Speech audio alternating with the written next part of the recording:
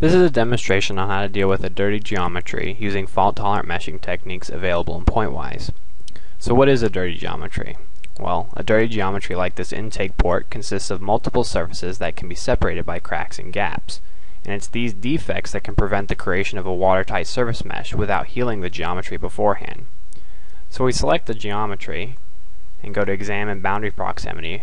We can see that gaps do exist in the intake port surface.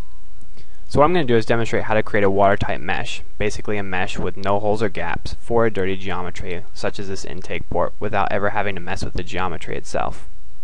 So let's get started. With the geometry selected, I'll apply a surface mesh. I'll then select the surface mesh, go to Grid Merge, enter a tolerance and apply. This will heal the surface mesh and make it watertight. I'll then cap off the ends of the intake port without the use of any underlying geometry.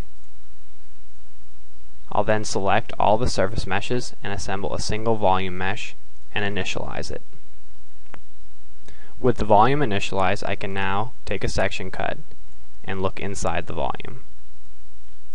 So basically what I've done is I created an initial surface mesh for the dirty intake port geometry.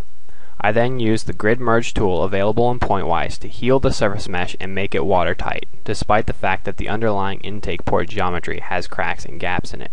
This is the idea behind fault-tolerant meshing. Heal the mesh rather than heal the geometry.